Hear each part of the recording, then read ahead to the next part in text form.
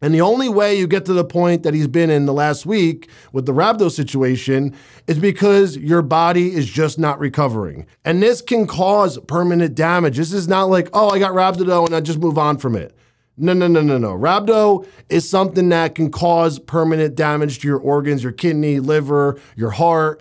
It's not something you want to have happen to you. You should try to avoid this at all costs. This is not something you call like a PR in your life if you're working out. Like, you're not like, oh, I want to get rhabdo one time in my life because I trained so hard.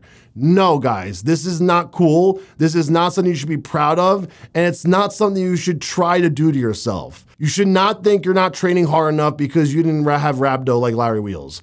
Larry made a big mistake. Larry should have paced himself. Larry should have been more careful, and Larry should be looking out for his health a little bit closer than he is.